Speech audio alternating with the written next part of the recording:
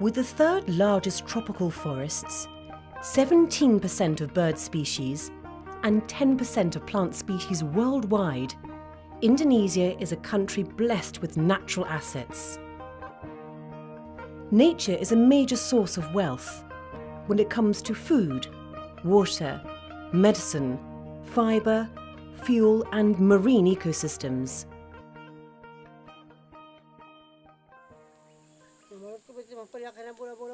In this country, forests support local communities' livelihoods, such as this Dayak tribe in central Kalimantan, performing a ritual to start planting. Since the time of their ancestors, to this day, the Dayaks strive to coexist harmoniously with Mother Nature. Jadi menabur beras itu, alat komunikasi tadi, memberitahukan kepada lingkungan ini bahwa alam ini kita gunakan begitu. Kita gunakan untuk tempat berladang, tempat membuat rumah, tempat berkebun, atau ini tetap dilestarikan. Jadi tidak macam-macam, tidak mengganggu kita, dan kita juga tidak mengganggu mereka juga. Karena ada hubungan kehidupan antara alam lingkungan, apapun yang ada terkandung dalamnya dengan umat manusia yang ada.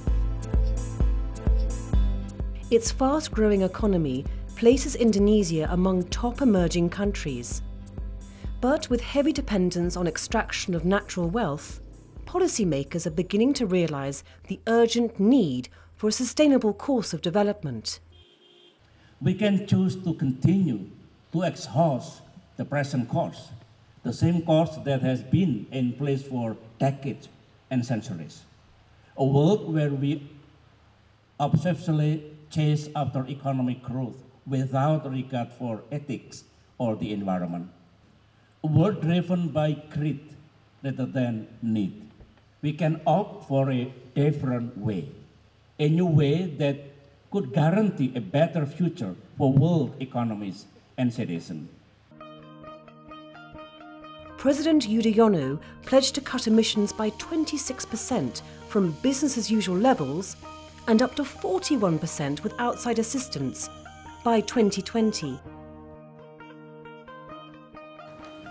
Norway, being a major proponent of reducing emissions from deforestation and forest degradation, or REDD+, welcomed the initiative and committed up to $1 billion for successful emissions reduction through REDD+ in Indonesia, for the first time putting real value on intact forests. The government issued a 2-year moratorium on new licences on primary forests and peatlands. The country's REDD+ task force also created a national strategy for REDD+ that goes beyond carbon into sustainable development. Indonesia is a developing country, and as I mentioned, that we change our paradigm in which we try to have the forest intact, the tree standing. At the same time, we improve our people's welfare. So basically, it comes to a challenge to fight poverty.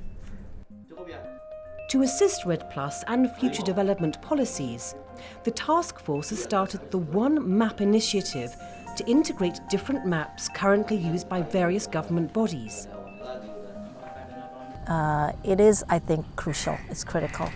As you know, now Indonesia has several maps floating around, and several maps that sectors and local governments refer to. In REDD, you have to have certainty. REDD is a 30-year thing. So I think that's very critical to have this one map. This effort is supported by other stakeholders. Indigenous Peoples Alliance, AMAN, is mapping customary lands throughout the archipelago. They aspire to incorporate this later into the national One Map.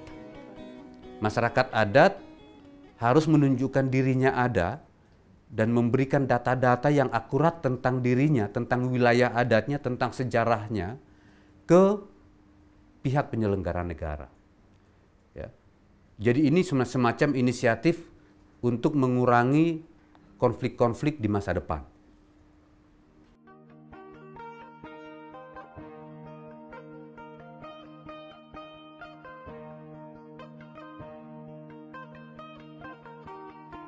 To try out REDD Plus implementation, Central Kalimantan has been appointed as a pilot province. Here, virgin rainforests abound, as well as protected species like orangutans.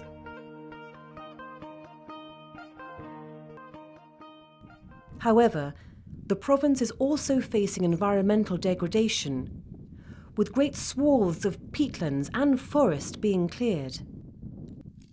Yang paling penting adalah bagaimana mensosialisasikan rakyat untuk menjaga, untuk menanam, dan kemudian tidak lagi berpikir untuk menebang. Mereka harus berpikir bahwa dengan menjaga hutan, memelihara hutan, itu akan memperoleh nilai positif, baik dari segi ekonomi, baik juga dari segi keuangan, dari segi pendidikan, kesehatan, dan lain sebagainya.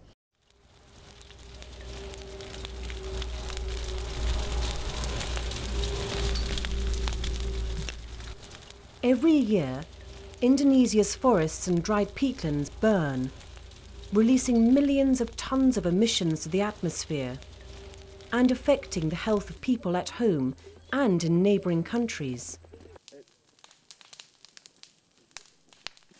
One activity that directly contributes to cutting emissions and responds to requests from local communities is training on fire management.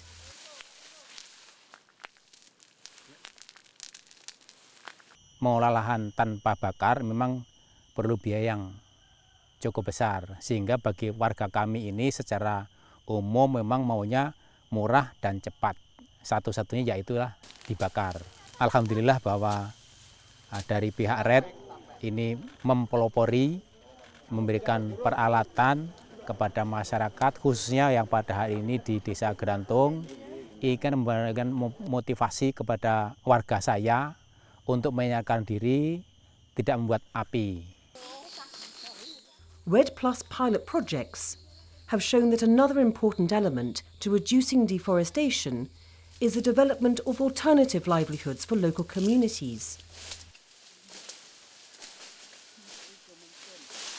Income, livelihood, and well-being is their major focus of communities. So in order for protection, conservation to work, you cannot leave that out. You know, it's an important component of.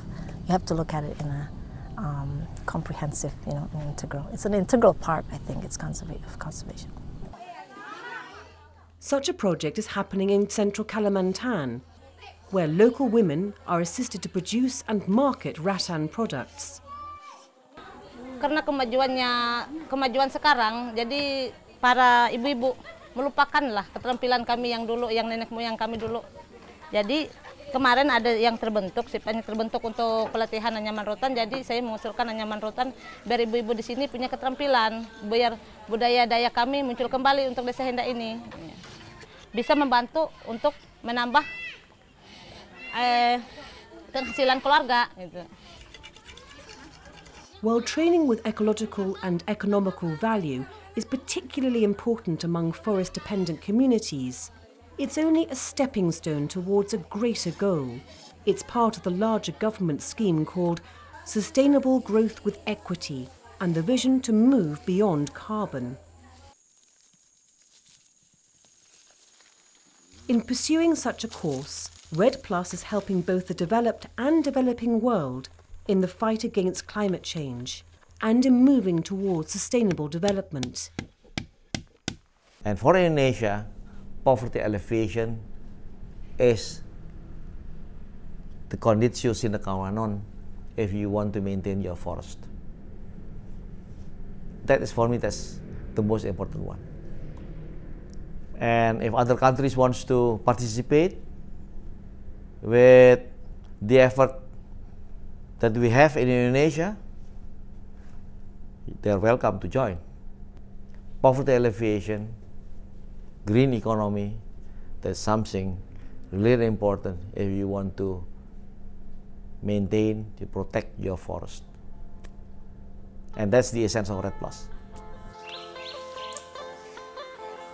In and around the forests, Indigenous peoples and local communities need to be supported to continue protecting forests as a way of life, identity, and culture.